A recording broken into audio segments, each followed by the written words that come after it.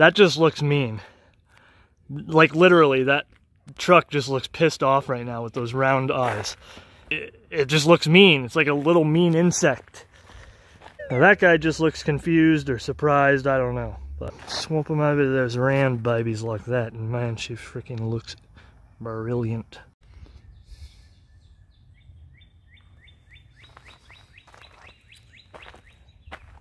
Sawadee krap, Yuga-chon, Diesel Fuel Network. That's the best I can do. I'm trying to learn Thai, but yeah, that kind of means welcome to Diesel Fuel Network YouTube channel. Got a subscriber, wants to know how I converted to the round headlights on the F series here. And it's actually really simple what I did. It's almost kind of, I almost didn't want to show what I did, but I did everything. Most of the things I've done on this truck I did before I had a channel, so I'm just gonna pretty much reverse it and take it apart and show you how it's been done. So anybody that has a bullnose medium duty, I don't know if that's accurate. Is this a bullnose? I mean, I know a bullnose is like the regular pickup truck from the 80s. Is this a bullnose medium duty? I don't know. Let me know down in the comment section. So let's pull that apart real quick and just take a look at it. It's going to be a really quick video, so let's do it. So while it's on there, let's just take a look here. As you know, with the big square headlight, you would have a big square opening there. So there's no getting around having to make some sort of a cap or a trim piece to cover that hole. And I also, I had this aluminum laying around, and I really like the way that looks. It's kind of like the old Mack R-models and old Brockways had kind of just a square piece of trim. The Brockways, it was a little rounded off, but they really just had a big, what looked like a big square piece, a big square piece that was bolted just like this is. And here you could, I just used like stainless cap screws, bolts really. Let's see. Here we can take a look from back here. You could see that on these hoods. What am I thinking of? Why don't I open the hood and we'll get a really good look at this.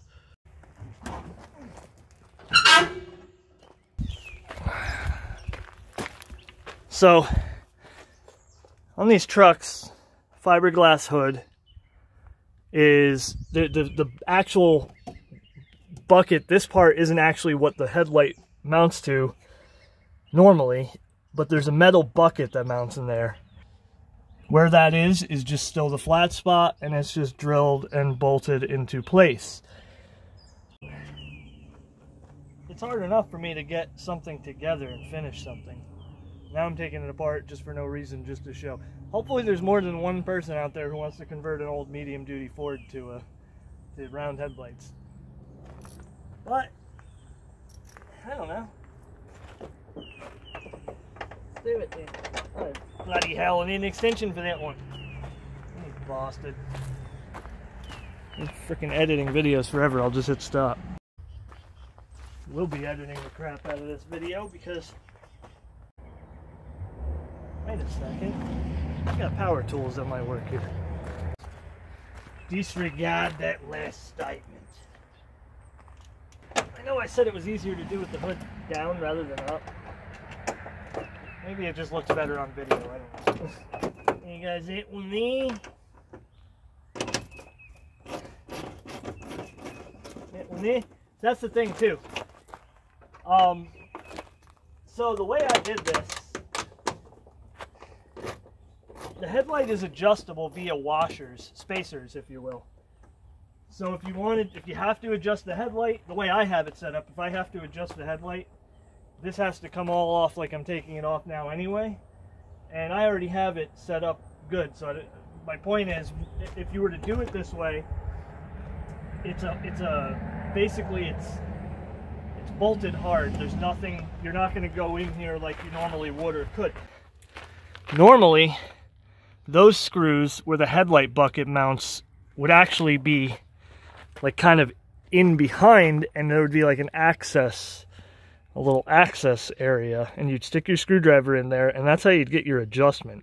Now the way I have this set up, we're going to see in a second, is that this is just bolted hard to the aluminum, which is of course bolted to the hood, and it's just using washers or spacers to get the adjustment. And in this case, I didn't even, I don't know, let's just take it apart and look. And all the vibration this truck makes, they never came loose, so that's good. So here we go. Oh yeah, but unplug it. Oh wait, it's in there. Not lose the screws. Of course they're shiny. Did you bloody hear that? I don't know, hear what? That bloody insect just went by the bloody camera. Mate, let's say that again. What are you talking about? I didn't say anything.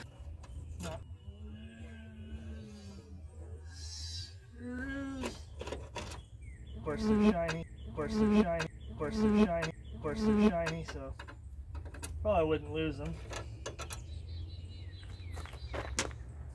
There she is. Beautiful. There we go. Come on, get out of there. Hey, she guys. Freaking glasses, man. My nose gets sweating and my glasses are just falling off the whole time. So, as you can see, the whole entire thing comes out as a unit. Plug it. And you can see where the magic happens. I don't know if you can actually see me or I mean the device or not, but let's go. This is the original bucket. Basically, this round bucket. This is a brand new bucket. Now, unfortunately, I can't remember. I could probably look it up on eBay, on my eBay thing, and see. Yeah. So this is the bucket that's going to come out of there.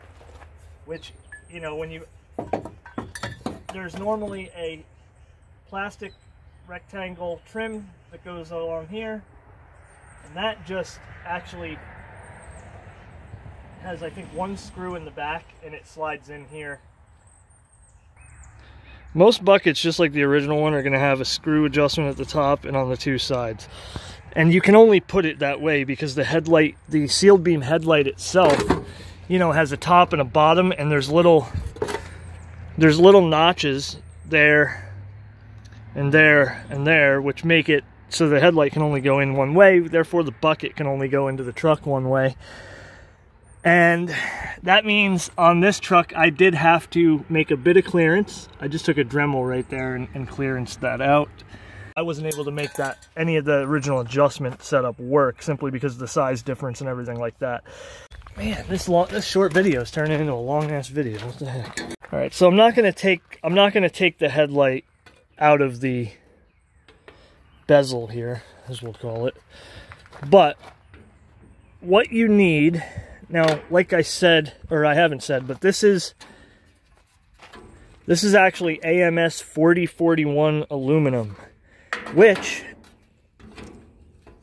is almost irrelevant. You could probably use any kind of similarly, it's a 1.3 millimeter thick aluminum. Now again, I don't remember exactly what these headlight buckets were from, but they're brand new. You can buy them on eBay. All right, well, the slightly bad news is these exact headlight buckets that I got on eBay over a year ago, February 2022, are not on there anymore. I don't find anything like them. 7-inch round headlight mounting kit with front and back bezel adjusting screws and spring. So after looking it up again, it appears that a 70 to 77 Ford F-Series headlight bucket may work. No guarantees though. I just bolted that through. The washers can be used to adjust, but they are also required in order to get the fitment correct. To space that off, and then that ring also comes with the headlight bucket, and that ring is just sandwiching. Well, actually, as you can see, the ring itself is right there. It's designed to go in with that. So there's actually, I got lucky because, I mean, I just spaced them out all evenly. and it just happened to be aiming on the road really, really good, like perfectly. And I don't get high beamed by other cars or anything. It seems to be aimed perfectly. I think I just got lucky on that. I mean, you might have to adjust it a bit, but also with these trucks, it's kind of funny. Like, you could probably just go and drive over a bump or grab the hood a little bit and it'll be out of adjustment because the whole entire hood moves. And yeah, I mean, I wouldn't worry too much about, I mean, obviously you want it to be aimed enough so you can see, and you don't want to be high beaming anybody, but it's not like, it's not going to be that crucial on a flip hood truck anyway, on a clamshell hood. If you have a alligator hood, then it might, you know, if you aim it, it'll probably stay wherever you aimed it. So I would maybe put a little bit more effort into it. This is pretty much irrelevant, but this is actually the material right here that I used. And it's on there, it's upside down, but it's AMS 4041 aluminum, which is actually aircraft grade, high strength. I really don't know exactly what it would be used for. Now, here you could see it was just a sign, but surely it was, it's a sign that was on a military base. My father was in the Air Force, and this came from his shop where he was a maintenance shop that worked on all the ground equipment, generators, light stands, all that kind of stuff. And do not throw fuel filters. So what that used to say was to not throw fuel filters in the garbage. And yeah, it's a really good bit of material that I've used for a few projects. And that of course explains why the back looks like that. Yeah, well, hopefully that does something for you. And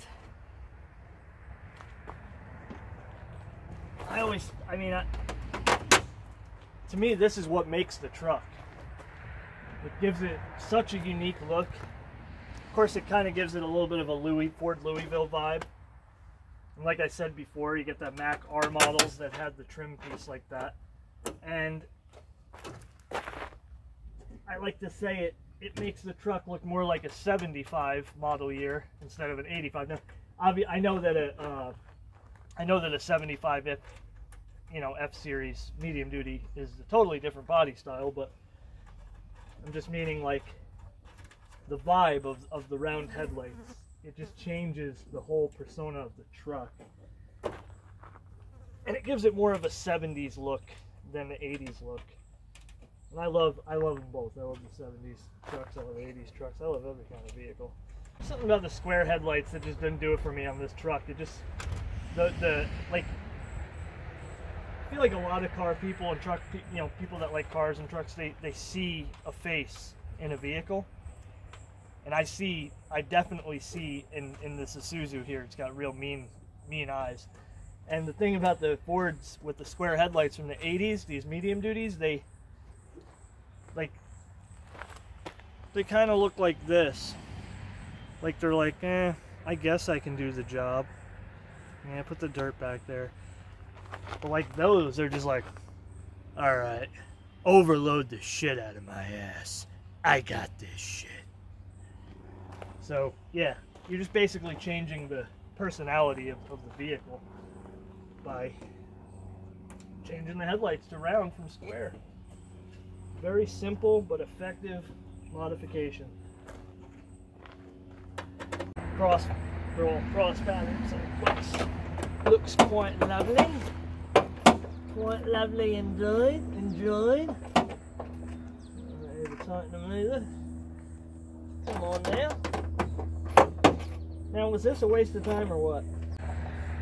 I don't know that there's too many people besides one person that I know of that wants to convert their old medium duty Ford to round headlights, but okay. We are good. Disconnected. How do you like the custom tripod, by the way? But, you know, I'm talking about what I'm talking about here. I mean, that just looks mean. Like, literally, that truck just looks pissed off right now with those round eyes. Just like the Isuzu here similarly, it's just got like, and I'll disregard the blue tape because whatever, but you know, this thing just, it just looks mean. It's like a little mean insect. And of course, that just looks that way. With these old Fords, the square headlights just don't do it for me, so swap them out of those round babies like that, and man, she freaking looks brilliant. Now that guy just looks confused or surprised, I don't know, but alright, well, I hope that helped you. I hope somebody out there can get something out of that. If you want to convert one of these trucks to a round headlight, it looks like the parts availability might be an issue, but I mean, there's a lot of cars over the years that had round 7-inch headlight buckets, round 7-inch headlights, so shouldn't be too hard to find a bucket that'll fit. In this case, I searched eBay and I basically found it really quick, and it was over a year ago. It was February 2022 that I bought those, and they're not there anymore, so I'm sure you'll find something. I guess that does it for this one. I'll see you next time, guys. Oh yeah, and I wanted to say too, I haven't yet figured out like a true upload schedule. You know, I was trying for like weekend uploads, Saturday or Sunday, but then it never pans out. I never get a video out the day that I think I'm going to get a video out. And in the past week, I put a couple videos out on just, I think, Monday and Wednesday or Tuesday, but, or was it Sunday? But I don't even remember. But my point is, for the next coming unknown amount of time, there may be videos, there may be a few videos a week.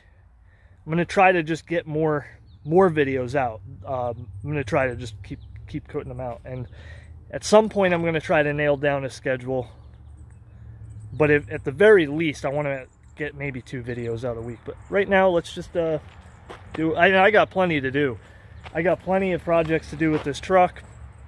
And I have other things that I can surely make videos out of. So thanks for watching, and see you next time. Well, that one's a bit fucking long, isn't it? That one right there is really a bit fucking long. Let me know what you think down in the comments. Put your like above, and let that bell ring out. Let freedom ring. Let the white dove sing. Let the whole world party or something, I don't know.